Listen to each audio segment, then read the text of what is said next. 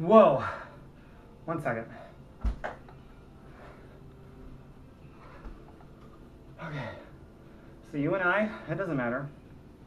We're both walking on the same ground, the same level playing field. I just did what I think is the most difficult workout ever created. It's called vertical plyo on the Insanity Asylum program. Most program was. Up to that point, I thought legs and back on P90X was the most difficult, and this came out, and this is the hardest workout for me personally. It doesn't matter where you're at with your fitness. I just did a workout that I feel like I'm a beginner all over again. So you and I, if you're struggling with your workout, then you and I are exactly the same. You and I just right there. And it's the truth. The workout that I just did is vertical plyo from the Insanity Asylum program. Now granted, if you're just starting out, you're probably not doing that one, but nonetheless, the intensity level has got to be about the same. I couldn't even do all the exercises in this. Some of them I had to cut short, others I had to modify. There was a couple towards the end I couldn't even do, so I just sort of marched in place and maybe did the last couple seconds or whatever. It was bad. Even the warm-up, I came out at least 8 or 9 times. I could not keep up during the warm-up. It's vertical plyo from Asylum. This came out about 1.5 years ago. It's July of 2012 right now, so that gives you an idea. Up to that point, the most difficult workout for me was legs and back from P90X, and to this day that workout still makes me sick. But this one takes the cake, no question. The hardest workout so far that I've ever done. But I just basically wanted to make this video to tell you guys out there that, you know, if you're struggling with your workout, if you're just starting, if you're completely out of shape, or you're already in shape and you're kicking it up a notch and you're struggling, we are on the same ground level, you and I.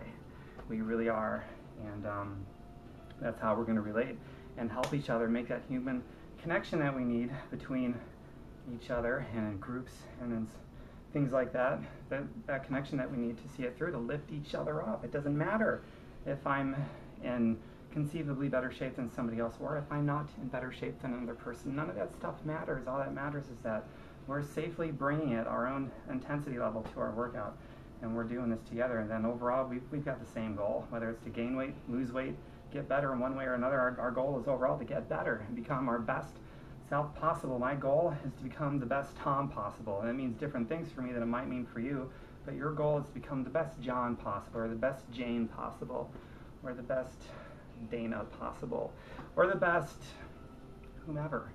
And that's the common connection that all of us are going to have, is we want to be our best selves possible. And just keep bringing it to your workouts. Do it safely within your own skill set. Push yourself, but do it safely. And if you have any concerns, consult with your doctor.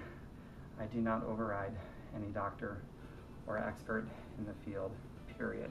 But I will help you just on lay terms as a fellow lay person. We'll make that connection and we'll do this.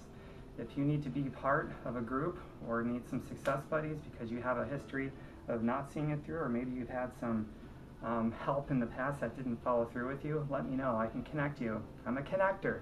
I can connect you with people that'll help you see it through this time, to make this time totally different than the last time, and make this time count for real, for your own fitness and your own goals, and whatever your goals mean to you. What's it going to mean when you accomplish your goals? How is that going to change things? What's life going to be like when you accomplish your goals? That's what you have to ask yourself. And that's the fuel that's going to drive you to do whatever it is that you need to do to succeed. So, enough rambling out of me. I'm cooling down now, finally. I need to get the benefits of that workout and have me a P90X results and recovery drink. There's no way I'm doing that kind of torture, all that hard work, and not getting the full benefits of that workout. And I'm going to sleep really good tonight.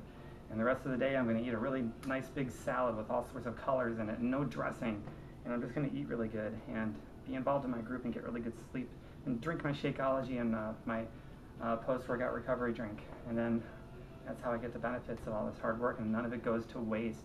That would be frustrating to work that hard, or for you to work that hard, and you don't get the benefits out of it because you didn't get the sleep, you didn't form the connections with other people that you need, and you didn't get the nutrients in your daily diet and your Shakeology and your recovery drink. All that stuff plays a part in it, and it's one big puzzle. There's no monotherapy to achieving your health goals. It's the whole enchilada that you need. Anyway, time for me to get going. Let me know how you're doing. Connect with me. I'll connect you to what you need to succeed. Bye.